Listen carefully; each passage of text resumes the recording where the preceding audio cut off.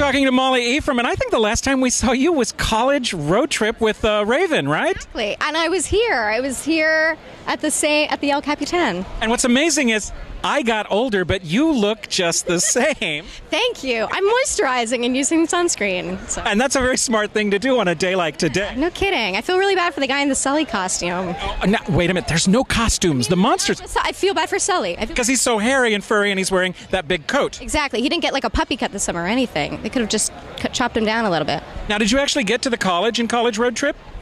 Yes. I am Raven's roommate.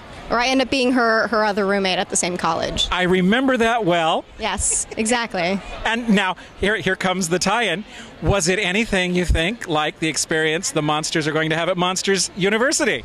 Oh, possibly, because Sully and Mike Wazowski are different sort of individuals, have different sort of, vibes that they would bring and being roommates. I think they're roommates in this movie, right?